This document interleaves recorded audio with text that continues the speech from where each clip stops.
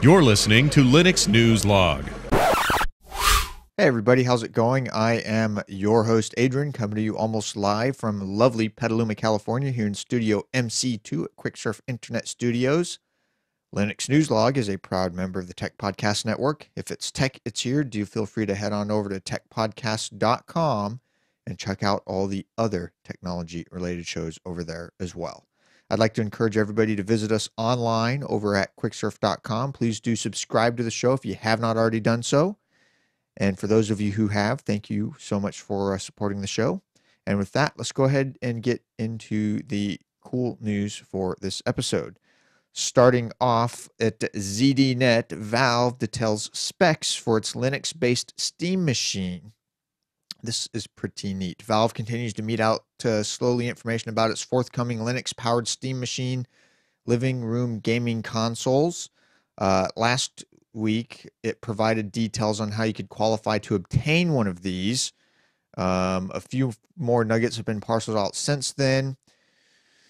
The specs are going to be similar to what you'd find in a Windows-based gaming PC. The only difference is being it'll be running Linux.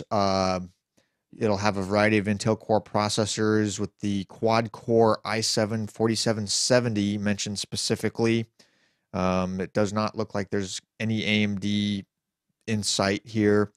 You'll also get 16 gigs of DDR3 1600 RAM and storage ranging from 1 to 8 terabytes via hybrid disk drive, so should be pretty neat.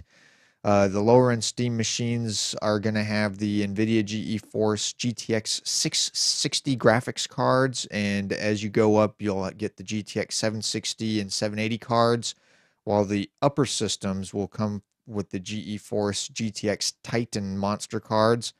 This is some serious hardware. So basically, Valve is making it a point that a lot of these parts are built off the shelf. A lot of these Steam machine hardware, they're built with parts off the shelf. So you could conceivably replicate a lot of what they've done by building your own. Excuse me. By building your own version of a Steam machine, just basically replicating the hardware that they have, because they're not doing anything special with the hardware itself.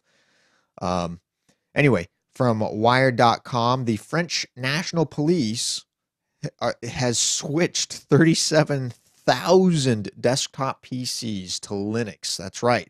The France's National Gendarmerie, a national law enforcement agency, is now running 37,000 desktop PCs with a custom version of the Linux operating system, and by summer of next year, the agency plans to move all 72,000 of its desktop machines to the open source operating system. So, pretty interesting. It's possible that they just got tired of, paying for Windows. And, they were probably running Windows XP or something along those lines, and they just did not want to have to pay to upgrade to the newest version of Windows. And since Windows XP is, being phased out of support, or I think by this point it's already no longer supported by Microsoft, they had to make some switch, and they figured, well, if we have to switch, let's switch to something that we can support in-house and isn't going to cost us licensing fees. So pretty interesting. From Ars Technica, the most powerful, and I'm using air quotes here, Arduino ever has an ARM Cortex-A8 chip and runs full Linux. That is right. The Arduino line of open source electronic prototyping platforms is getting some major upgrades. The first Intel-powered Arduino was announced, which we're going to talk about in a little bit, and it'll be available by the end of November. But Arduino has also announced the Arduino Tray. It's based on the Texas Instruments Satara AM335X ARM Cortex-A8 processor.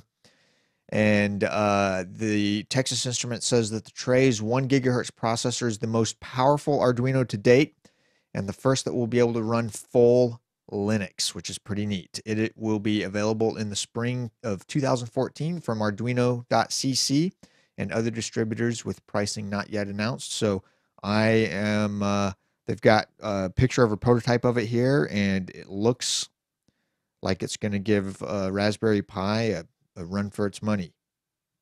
Pretty interesting. I was wondering when Arduino, when they were going to get around to doing something like the tray where they could actually, yet they have USB, they have HDMI out. It looks like they've got sound in and out, a whole bunch of stuff. So I'm curious to see what they're looking to do with this. Should be pretty interesting, to say the least. From liliputing.com, a Utilite ARM-based Linux PC is now available for $99 and up. CompuLab's Utilite is a tiny computer with a Freescale i.MX6 processor and support for Android and Ubuntu Linux. While Freescale's ARM Cortex-A8 processor isn't exactly a speed demon, it's relatively Linux-friendly and comes in a single, dual, and quad-core versions. CompuLab offers Utilite models with each processor type with prices for the single-core version starting at $99. So pretty interesting. It was unveiled earlier this summer. I think we covered it, if I remember correctly, but it is now available for order. From bittech.net, Intel has announced the Quark-based Galileo dev board. This is pretty interesting. It retains full Arduino compatibility with Arduino Shields. It's part of Intel's growing focus on the ultra-low power embedded market, where there is a minnow compared to the likes of ARM, Texas Instruments, and Atmel. The Quark is a system-on-a-chip design which Intel claims can act as both a microcontroller and microprocessor in embedded systems. While drawing a tiny amount of power, the chip offers full x86 compatibility, roughly equivalent to an original Pentium in terms of instruction set, and is capable of running a fully fledged operating system like Linux. So should be pretty interesting. The first commercial use of Quark is to be Galileo, a development board designed for the maker community. It's pin compatible with Arduino Shields designed for the Uno Revision 3, running at either 3.3 or 5 volts. You get 14 digital I/O pins, 6 of which feature PWM control, 6 analog inputs through an external AD7298 analog to digital converter chip, I2C and 2-wire interface support, SPI interface running it up to 25 megahertz, an RS-232 UART, and there's a fair amount where it differs from the Uno.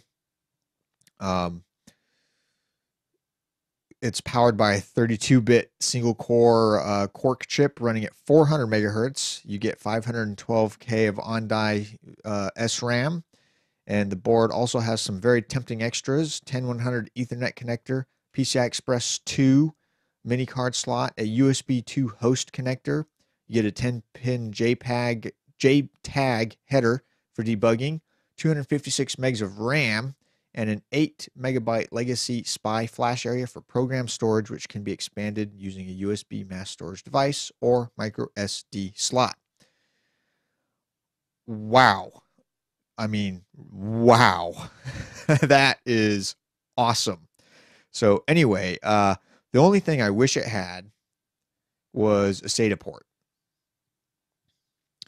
You can expand it via USB, but still it'd be pretty cool if it came with SATA. So definitely check that out. It'll be available, near the end of November, and should be pretty cool. From Mucktware, Red Hat Enterprise Linux 5.10 arrives with improved stability. Red Hat Enterprise Linux 7 is scheduled to arrive in the second half of 2013, but there are still many users who are running Red Hat Enterprise Linux 5, which will be supported until Q1 2020. Red Hat has just pushed a minor update to the 5.x series. So version 5.10 gives you a little bit better reliability and security. You get an updated version of OpenSCAP, the open source security content automation protocol, and a few other things. So should be pretty cool. Definitely check it out if you are still running RHEL 5.10. That will do it for this edition of Linux News Log. As always, everything we've talked about is linked up in the show notes, which you can find online over at quicksurf.com. Please do subscribe to the show if you have not already done so. And with that, I will see all of you on the next episode. I'll see you then. Bye.